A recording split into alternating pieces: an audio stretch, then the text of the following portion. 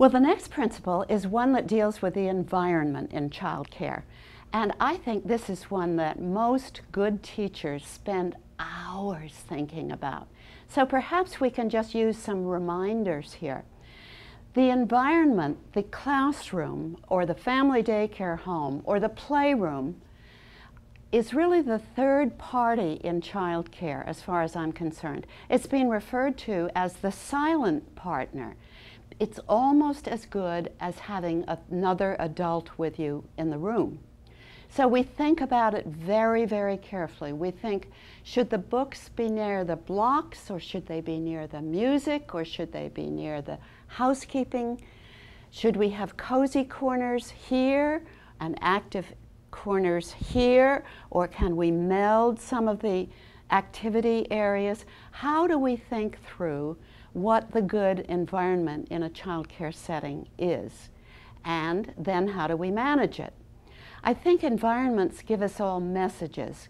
For instance, if you go to a friend's house for supper and you find a picnic table with paper napkins and paper plates and the barbecue set up, you know it's going to be an informal, relaxed, fun kind of evening.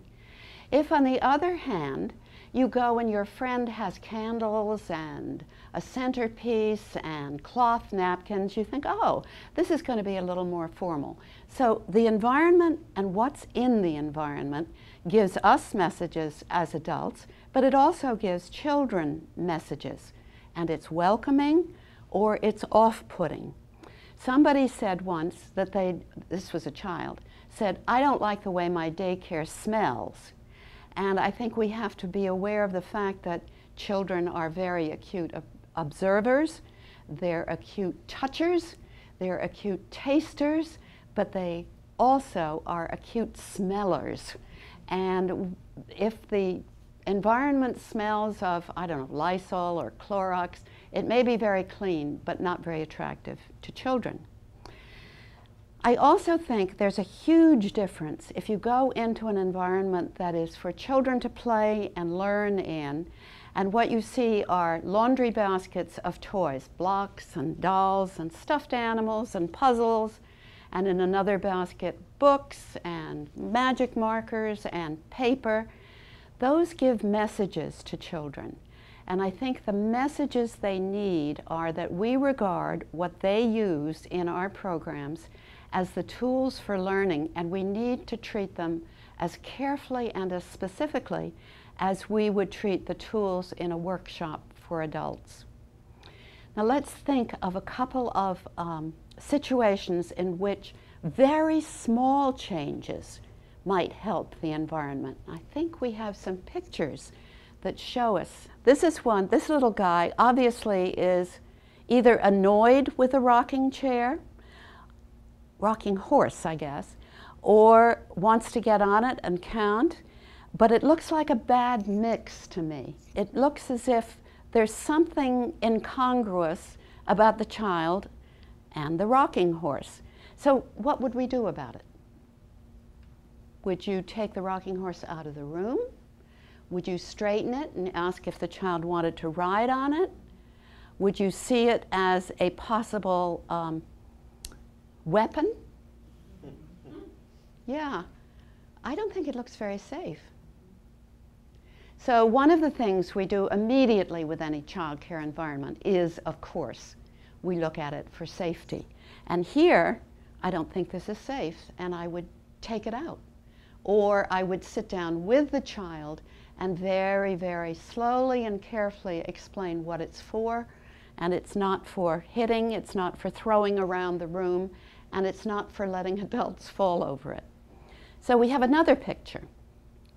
Well, this is a lovely environmental setting. Obviously, there isn't the space, I think, for the usual two-sided easel, but I think this one has advantages over a two-sided easel. And what would you think they might be?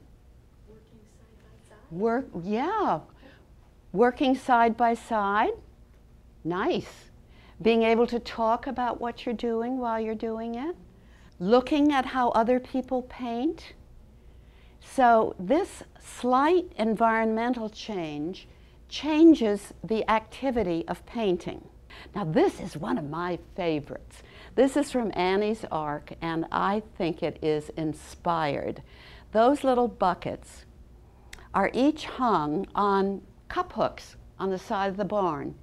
So a child who is outside can at any point go and unhook a paintbrush from under the buckets, get some water in a bucket, and go off and paint a building, or I don't know if you allow it, but the tires on somebody's car, the steps.